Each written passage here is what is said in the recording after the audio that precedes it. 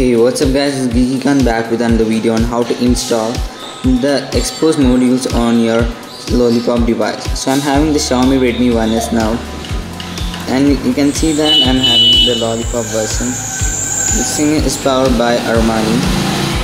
Yes, it's a Lollipop. And now to install that, you need to download the two files given to you in the description below. That is, the two files are the Xposed installer and the Xposed ARM. Just open the APK file and click on install. Click on done, and now you need to reboot into the recovery mode. Just click on reboot and go click on the recovery. Click on OK. I'm having the team in recovery install. Now click on install. Now navigate to the zip file, that's it. Xposed ARM, that number and .zip. Just swipe to confirm flash. Both of them are needed because you need Xposed modules. Now click on reboot system.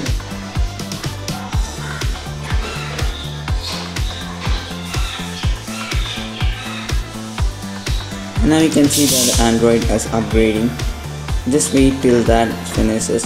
And now it's going to get over. It's starting the apps.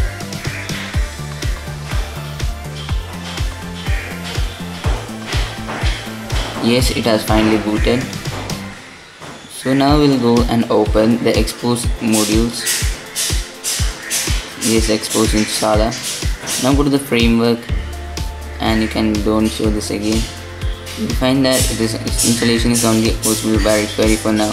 So it is already installed. Now you can go to the modules. Just let me on my Wi-Fi. Yes, so you can enable the green file.